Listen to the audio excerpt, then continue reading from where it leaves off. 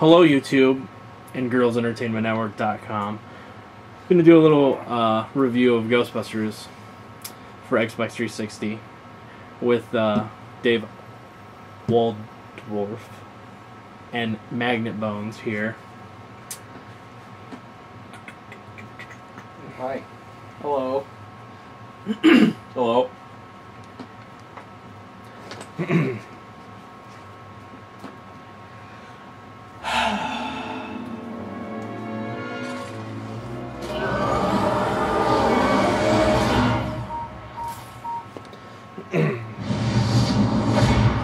All the other icons are stupid.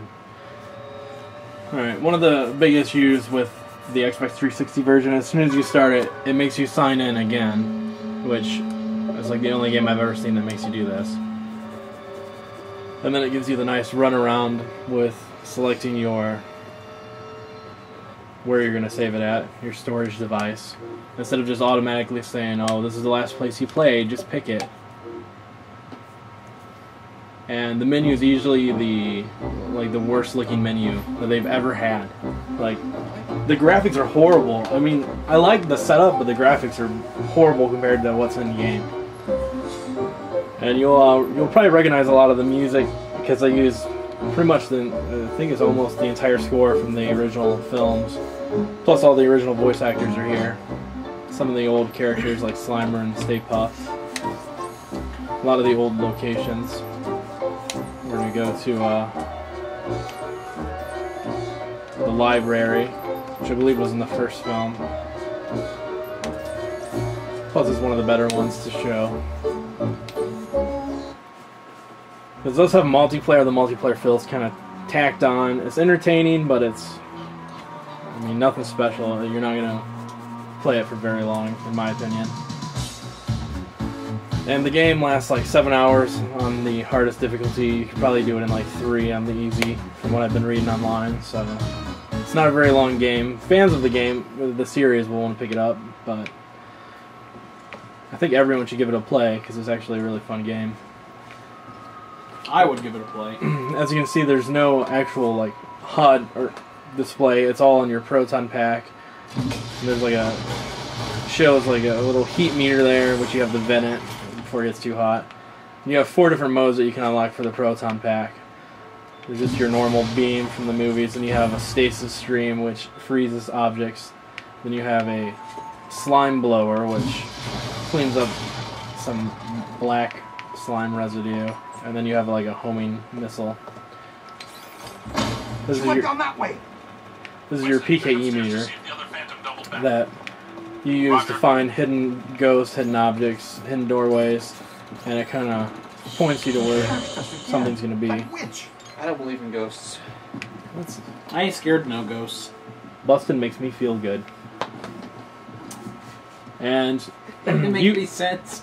It's in the theme song. Yeah, right. At one point, the guy just goes, "Bustin makes you feel good," or something like that. What's that supposed to mean? I don't know, but as you can see, watch out. Every now and then things will just pop out at you. That's my phone. Give you a little scare. Who could that be? It's my.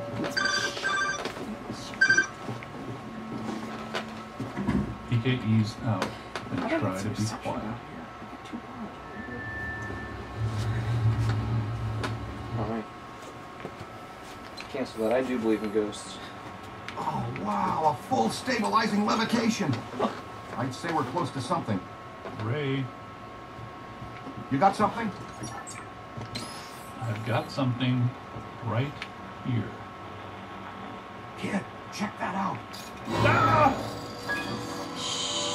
As you can see, I just scanned that ghost. If you scan all the ghosts, it gives you like a sort of encyclopedia about the ghost, plus you can unlock different achievements. I'm pretty sure Venkman doesn't. And if you look at the character models, they look pretty much exactly like the actors did in the films. Like, Bill Murray looks like the old Bill Murray, not like the bearded, gray-haired Bill Murray of today. Readings are off the chart. Wow. No, listen. This place is reading like a psychic pressure. Minor thrower. Here, everybody, just go together. What was that? Your flashlight turns on automatically whenever there's darkness. For the most part. Every now and then you'll Okay, so let's stick together. New plan is fan out. The dark. Approach me. There are 2 hostile spirits roaming around in here. 2 that we know about. Things that I like a lot is pretty much everything's destructible. The physics in the game are really good. You can see books just move everywhere separately. A lot of times the Ghostbusters bantering is pretty funny, just like it was in the movies. Oh, kid, look out! It's coming your way! You say it's the original voice actors? Yeah, it's the original voice actors, except for there's no Sigourney Weaver and there's no. It doesn't sound like Eddie Murphy. I mean, Eddie Murphy. Brace yourselves. Eddie Murphy's not in Ghostbusters. A nice try. I'm in the periodical archives looking at a stack of old newspaper clippings all about some. But the one guy from Honey, I Shrunk the Kids isn't in it either. But he doesn't really do anything now. He made his millions on Honey, I Shrunk the Kids and Honey, I Blew Up the Kids. Actually. Honey, I Blew Up the Kid. So Mike Morowitz. I forget his name. Things I don't like about the game is, as you can see, or you might not be able to see very well, he plays a mute new character, which is he's recruited to test out the Ghostbusters' new equipment, which I guess makes sense, but I think it would be funner to play as one of the actual Ghostbusters, which you can in multiplayer, but he kind of acts like a, in my opinion, they put him in there to be sort of a camera to the other Ghostbusters, instead of hiring like a crabby voice actor that just really kind of ruined the game, I guess. So, I mean, it's a two-way street on that. And there's some differences in multiplayer, like when you go to capture a ghost, you actually have to hold another button to switch to the capture stream, instead of automatically going into the capture mode like you do in single player. I do really like all the ghosts and the creatures that they added. They mix it up a lot each level, and there are different levels that weren't in any of the movies. And really, it feels like an entirely new movie.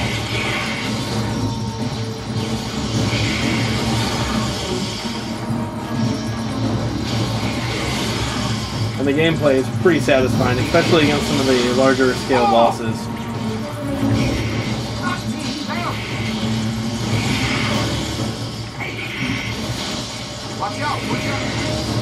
And these things are just possessions here that you just destroy, and then ghosts you have to capture.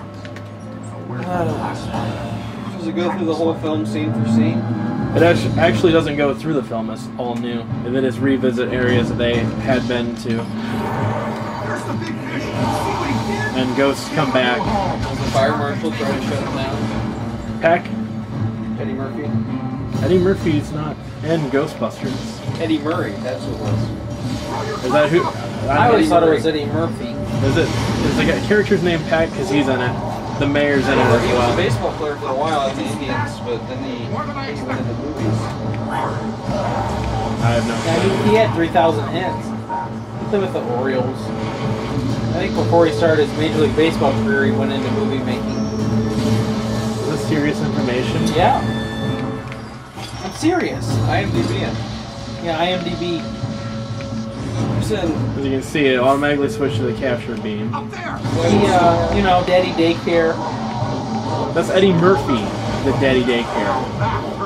Oh, that's not that must be thinking of the same guy. I guess not. As you can see, the room is just completely wrecked. There's big burn marks on the walls, and you just can blow pretty much everything up, which is entertaining.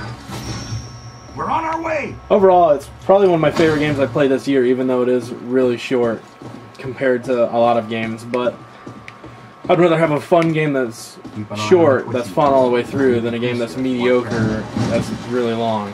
What is your favorite game this year? I think this is probably it so far. You okay? What about your second favorite game? I'm not sure. It's not irrelevant. It's not relevant to video anyways. But if you're a fan of the series, pick it up. If you just want to play a good third-person shooter, at least give it a rent, because it's not going to last you very long unless you really get into the multiplayer, which, like I said, feels kind of tacked on. Plus, it's made by a different developer after the fact than the single player. Do they explain what these ghosts are eventually? for. You can scan them and it explains what's going on. So, but that's all she wrote.